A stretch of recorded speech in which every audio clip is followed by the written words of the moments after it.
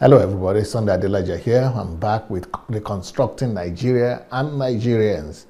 Well, I'm back to be able to give you some more principles that could bring solution to how to resolve problems of our country, Nigeria, and Africa continent in general. And these principles could help build any nation, any country out there. Now, first of all, what we must understand is that nations are built on principles. Nations are not just built on raw materials. Nations are not just built on mineral resources. Nations are built on values, value systems. People of the nations must first of all be built up in certain values. And when those people already have those values inside them, then they will be motivated by those values. They'll be driven by those values to build whatsoever is corresponded to what they have inside, to build the kind of country that they are already built in themselves. So, but the problem that I have with Nigeria and most of the African countries is that I don't see these mission statements. I don't see that we have a vision as a nation, not just 10 years vision, 20 years vision. I'm talking about mission statement as a nation. What is our mission statement? What do we want to achieve? What do we want to attain? You know, where are we going? What are the values that are going to bring us there? What are the steps to take? Is everybody in the country aware of these values? Are they living by these values? Are they being taught these values? Are these values being programmed into the subconsciousness of the whole people? Well, that's why today I want to talk about principles that build nations. So what are these principles that build nations? First of all, the principle that, number one principle that I want to talk about is vision. Purpose, vision. You know, we've got to have vision. Where is the vision of the country that we want to build, of the nation that we want to build? Where are we moving towards? You know, as Nigeria, when we were having the vision 2020, at least the country was aware that we are moving somewhere. Right now, you know, some people just come 7-point agenda, 5-point agenda. That's not vision, those are agenda.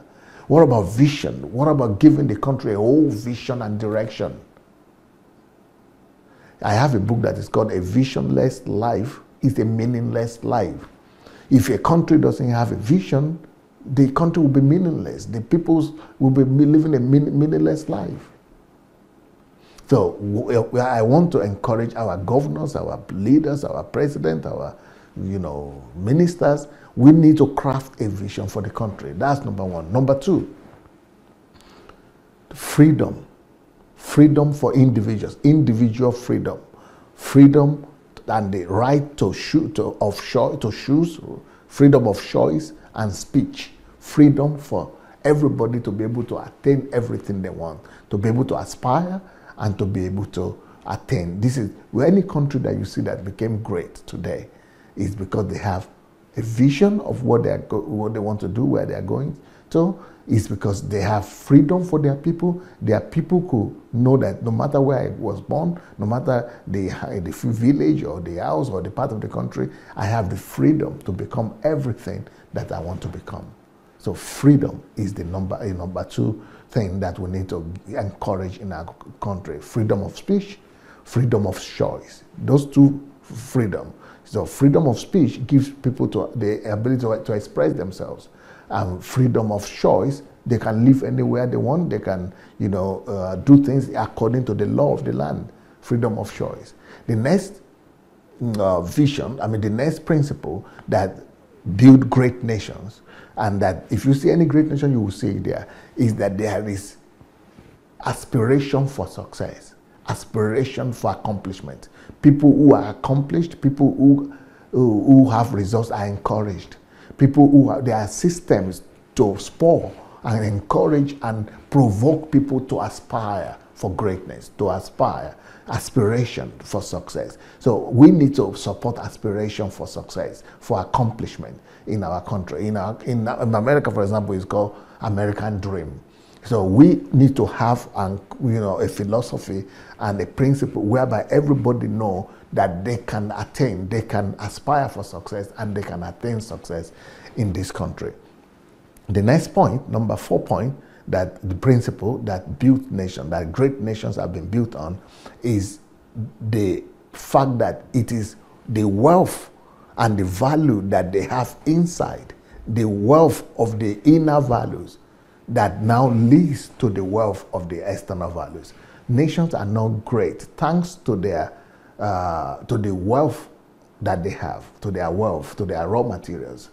But nations are great thanks to the wealth of values and virtues that they have. It is the people have to be having the right value systems. It is when the people have been encouraged, they have been built up in right values and virtues, that they now arise to build the kind of nation that corresponds to the value that is already in them. If we have a bad country, it's because the value system that we have are bad. It's because our people are not capable of building, something that they don't have. A country and the leadership of our country, we must first of all inculcate and immerse our old people in the right value systems to make them to be rich, first of all rich inside, to be strong in values. When they are strong and wealthy inside, then from that wealth of values, from the wealth of virtues that is inside them, they will be able to, they're already great inside, they will be able to build great nations and great industry and great cities as well. The next point that nations, great people build, that helps great people to be great nations to become great, is that they are not controlled. People's opinion doesn't depend on everybody's opinion. There is pluralism of opinion. Pluralism of opinion. That means that there must be competition. There must be opposition. So it's not, if you want to really see great nations, you see that there are diverse of opinions and competitions are encouraged. So it's not just one party system that is controlling everything, that silences everybody. There is room for opposition. There is room for basically democracy. Democracy, not the way we are practicing it in Africa, but the freedom to celebrate opposition and to entertain alternating voices, alternating opinions. So people celebrate, because if you are just the only one that says you know everything and you don't celebrate other people's opinion, you will never be able to get new ideas. There will be no creativity. There will be no development. Because in our culture right now, they say, oh, Omodene, you are too young. You are just a young man. Shut up. Elders are talking here. You cannot talk. No, but if you want to build a great nation, you must be able to celebrate the diverse opinions. Opinions of everybody have to be respected. The number 6 principle upon which great nations are built is personal responsibility. I have a book that is called You Are Born to Make Your Nation Great. It's about personal responsibility. You can find it, and personal responsibility is what nations that make nations great. That is what determines the middle class. Why is it that we don't have middle class in our country? Because everybody is either in government or they are close to the government, who are rich, and the rest are poor. Because there is no personal responsibility that is being encouraged to the level that we could have independent people that build their own wealth thanks to their own personal responsibility. The next point that makes nations great is their creativity, the ability to think outside the box. Ability to think outside the box. So it is the freedom for creation. This came from Europe, when Europeans taught their people that we are created by God. And since God created us, He wants us to also be able to create like God Himself. So God is the creator. We are created by God. It means we have the ability to create also inside of us. Creativity, diversity. So that has to be encouraged in any country that must be great. We must give room to diversity. We must give room to innovation and to creativity.